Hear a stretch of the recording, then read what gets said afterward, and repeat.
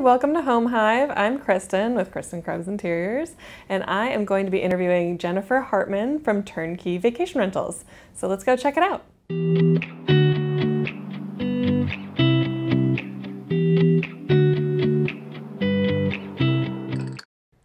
Hi, welcome to Home Hive. I'm Kristen with Kristen Krebs Interiors, and I am here with Jennifer Hartman from TurnKey Vacation Rentals, and we're going to talk a little bit more about vacation rentals.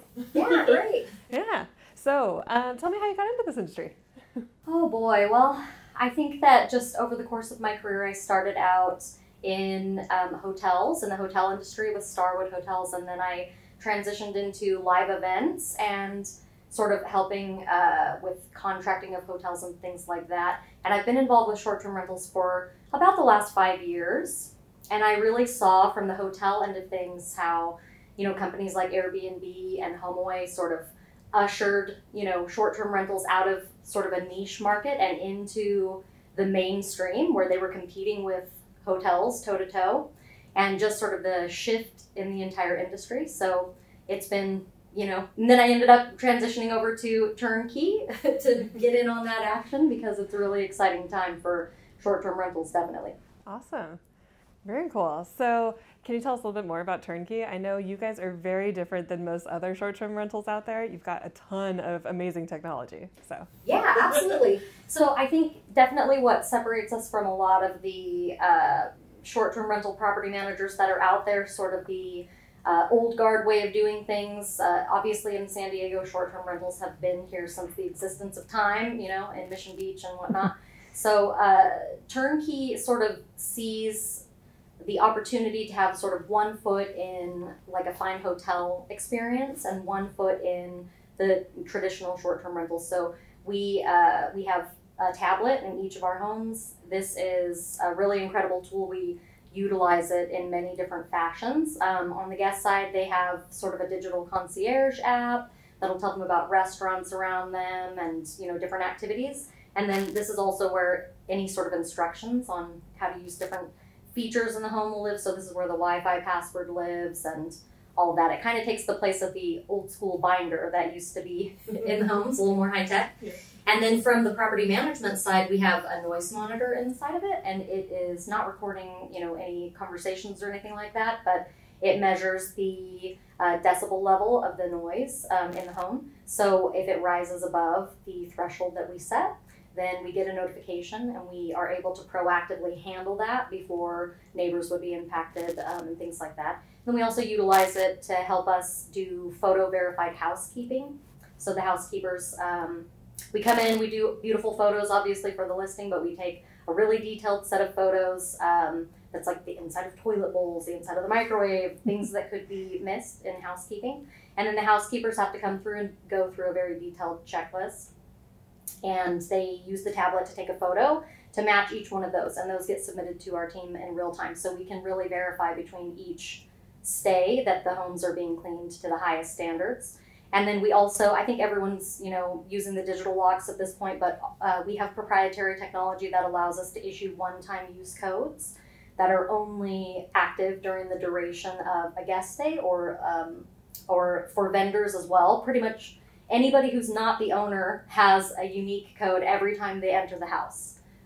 So that's great. And then we also put our wireless router in the homes, and this is my favorite thing.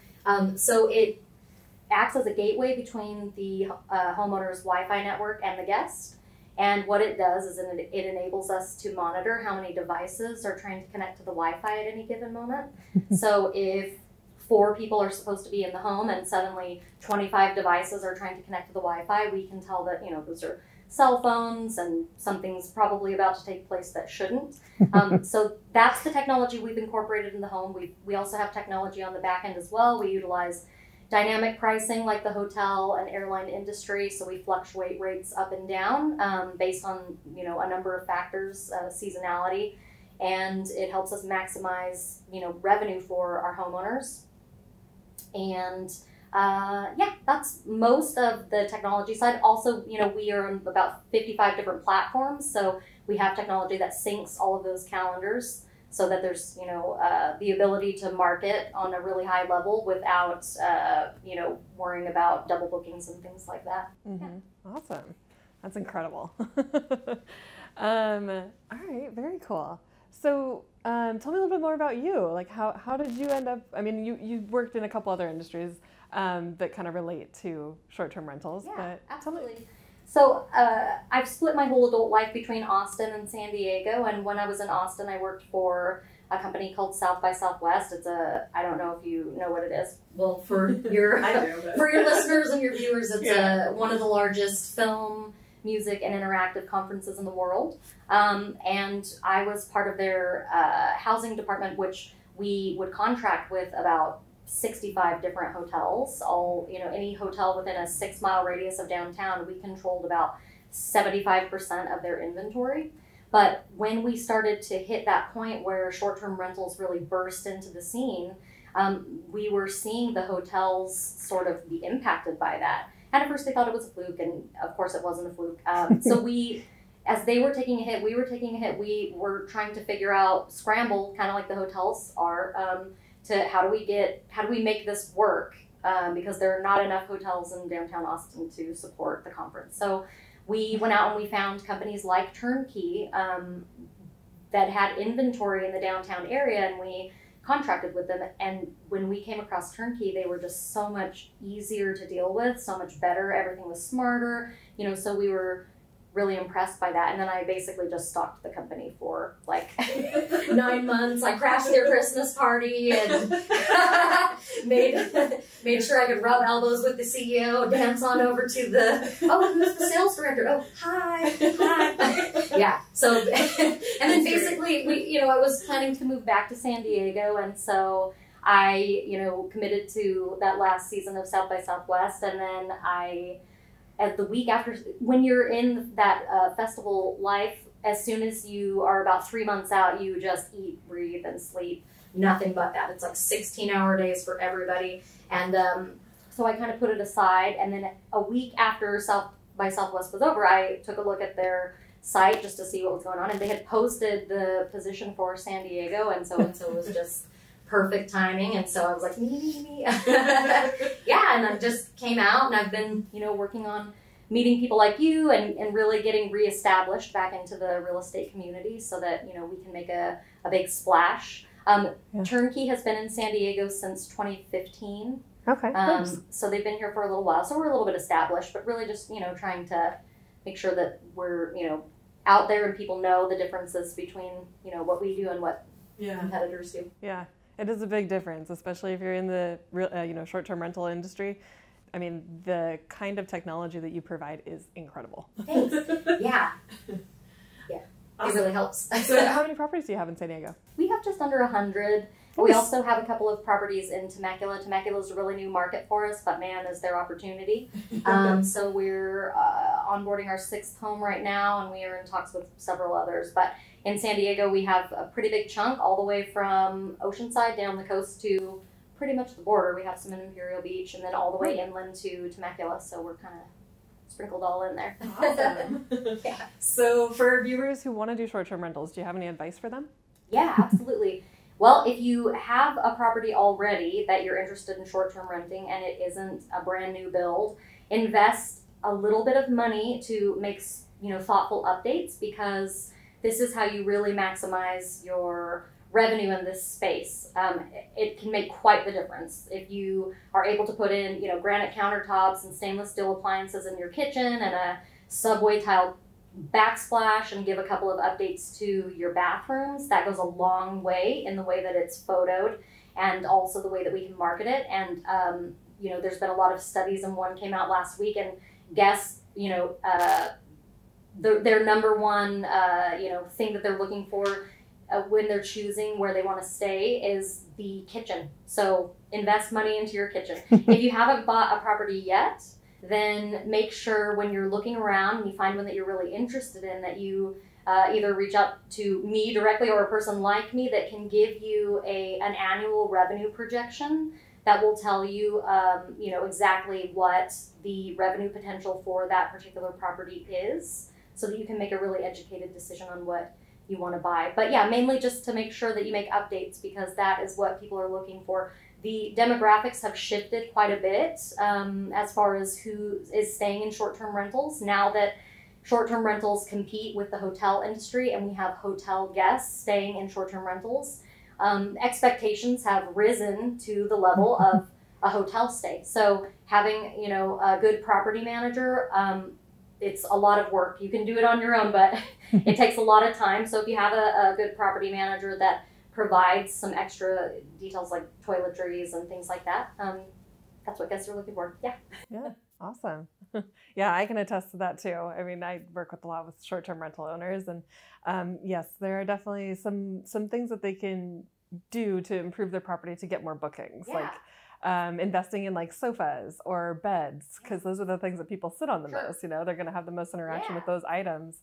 So, you know, you can go a little bit cheaper on the tables and like maybe dining chairs, because they're not really going to sit in those for very long, but Yeah, absolutely. they're going to sleep on the bed, they're going to sit in the sofa, and it does make a difference. You know, you'll get a, you know, 5-star review versus a 4-star review. Absolutely. So, you know, they could say the bed's too stiff or, you know, whatever their excuses, but you know, it definitely makes a difference. And if you're not design inclined, it's not a bad idea to hire an interior designer when you're going through to furnish an empty place, like Kristen. We work with her a little bit. I've been able to refer a couple of people her way, and the clients all have, you know, nothing but great things to say. And it really can make the difference. It's an extra cost up front, but, you know, that extra attention to detail can, you know, bump your revenue, you know, 10 to 20 grand annually, depending on where your home is. So it's worth it to invest a little bit of money up front.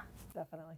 Yeah. It pays off almost immediately. Absolutely. The first year it covers itself. Yeah. It does. Yeah. Awesome. Is there anything else you want to tell our viewers, especially about short-term rentals?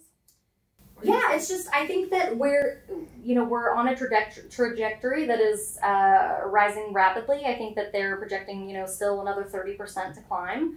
So, you know, it's a really exciting space to be in, and I highly recommend, you know, if people are looking for, you know, something good to invest in that is, you know, sustainable, that it's a really great way to go. If you have the property and you're renting it out short term, you're able to earn the revenue off of it, and you're also earning equity in your house. And with the updates, keep in mind that you're also, you know, it's not money out the window. Even if you decide to long-term rent it or sell the home, you know, at any given point, you are raising the property value. So really, I just would encourage people to look at this. You know, I know that there's a lot of exciting stuff in San Diego, especially happening with ADUs and things like that. So yeah, look into it. Dip a toe in the water. Call a real estate agent. Contact someone like me, and, you know, get some advice on the areas to look at, and, you know, the size of homes. I will say, you know, as a general rule of thumb, if you haven't bought yet, 3 bedrooms or above are going to be the way to go, because families are, you know, the biggest demographic that stays in short-term rentals, and you know, they need that extra bedroom. And then the only other thing that I want to say is I think that there's a lot of this can be a hot button topic, you know, right? Like we've seen some different conversations happen with the regulatory stuff, and I think that it's good for viewers or listeners to do a little bit of research, because there's a lot of misconceptions out there that having a short-term rental in your neighborhood, you know, makes crime increase. It doesn't, it decreases. There's a common misconception that your home value decreases. It doesn't, it increases by a lot. Yeah. You know, so really just sort of educate yourself. And I know that there's people on both sides, right? There are homeowners that are using this to make a living, and then there are also, you know, people in their neighborhoods that are nervous. So really, I think that the industry needs to shift to a sort of middle ground, and that is what I think TurnKey is the middle ground. You know, we see the opportunity to help owners with, you know, make revenue and, you know, take care of their homes, take care of the guests, you know, create a really fun experience for everybody. But it's also important, you know, to acknowledge that people are nervous, you know, because it's sort of new and it's rapidly increasing, and people are worried about changing, you know, the character of their communities. And they have this idea that every short-term rental is going to be a scene from Animal House. It's not. It's mostly families, and if you have, if both sides are invested in finding that middle ground, you really shouldn't be able to tell if your next door neighbor is an owner or a long-term tenant or a short-term tenant, and I think that we can get there. Yeah, definitely. Yeah, I mean, I can attest to that too. I mean, having cleaners with your team come in every so often, whether it be every week or every couple weeks or whatever the stay rate is, that helps keep the property clean. You know, somebody's there all the time, constantly making it look aesthetically pleasing. So therefore, the value in that area goes up.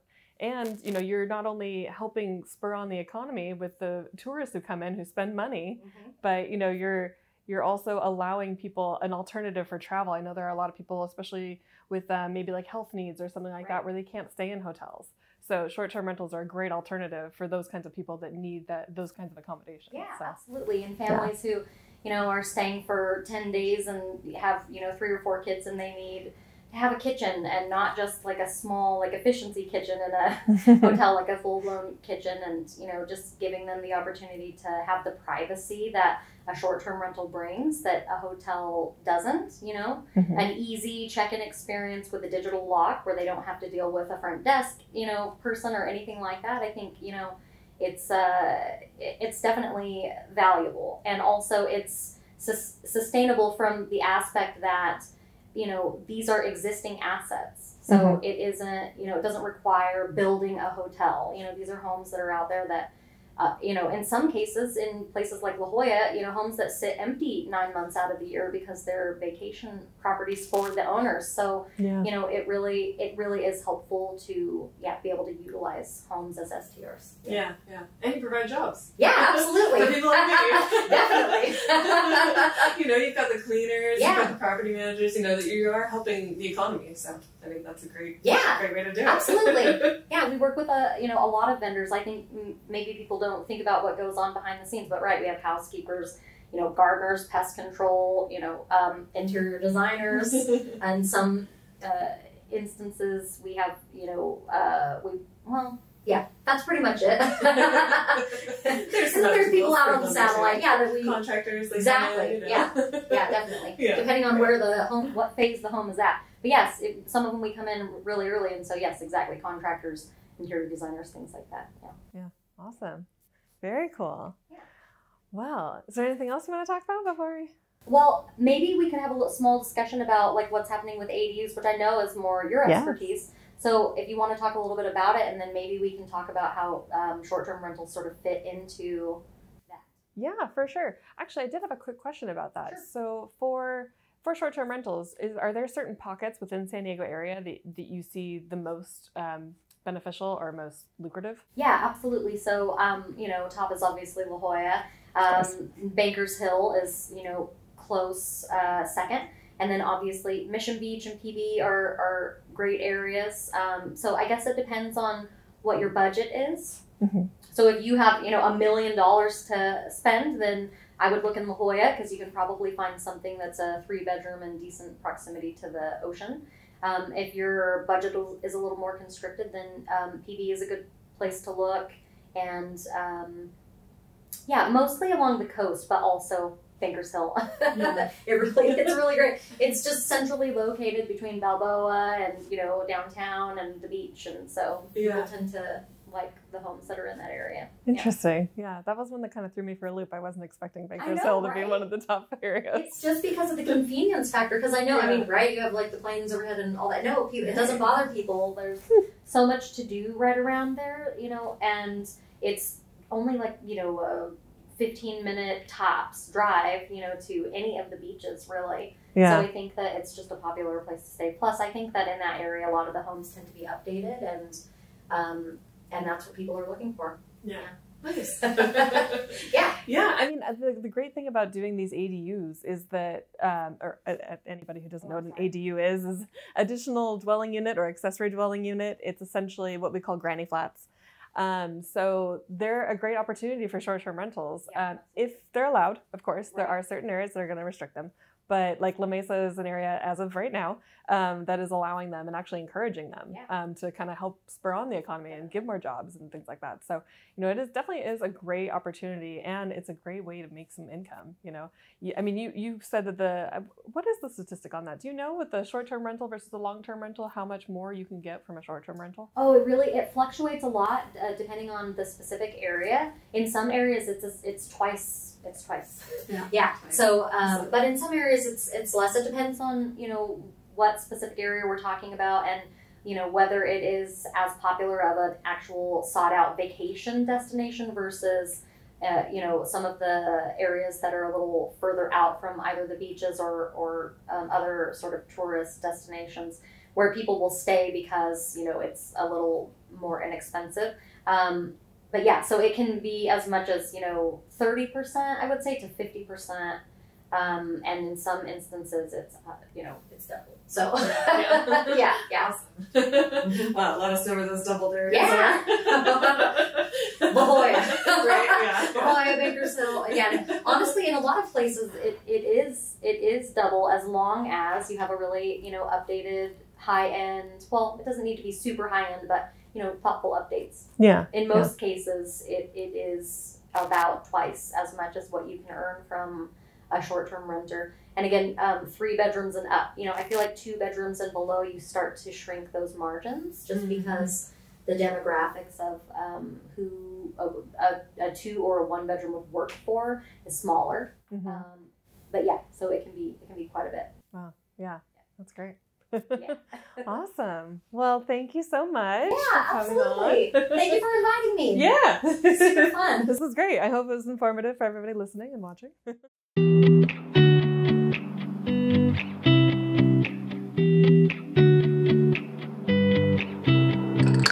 Wow, that was an awesome episode with Jennifer Hartman from TurnKey Vacation Rentals. If you have any questions, feel free to reach out, whether it be for short-term rentals or ADUs. And thanks so much for our sponsor, Home Hive Academy. I'm Kristen with Kristen Krebs Interiors.